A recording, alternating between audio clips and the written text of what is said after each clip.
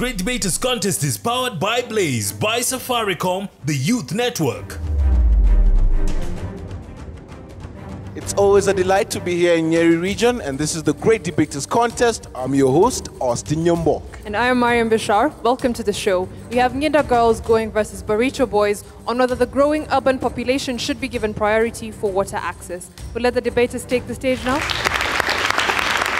Proposal number 1, you have 3 minutes. Brenas Njoroge, Baricho High School, to propose the motion that growing urban population should get first priority to access of water. What is urban population? This is a population which is inhabited in the metropolitan and suburban areas. People, how many of you did not take a shower in the morning? How many of you did not brush their teeth in the morning? A while ago, we were out for tea break. What is tea made of? Water is the cog to human existence. Environmentalists have had their research, and they have discovered that 3% is the only amount of water available for human use. 2% is polluted. What is left? Only 1%.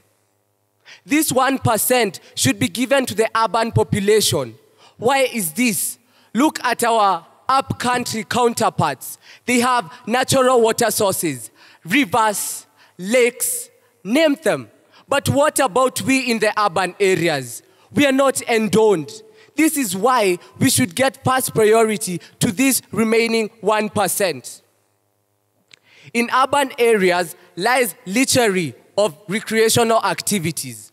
From these recreational activities, we have had people who are working in swimming pools.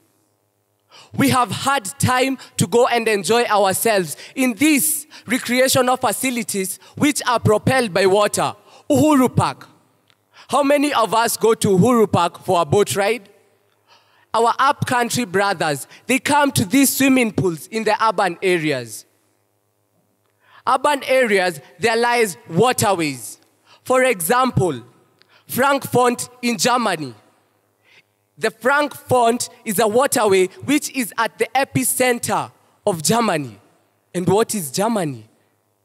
Germany is an urban area.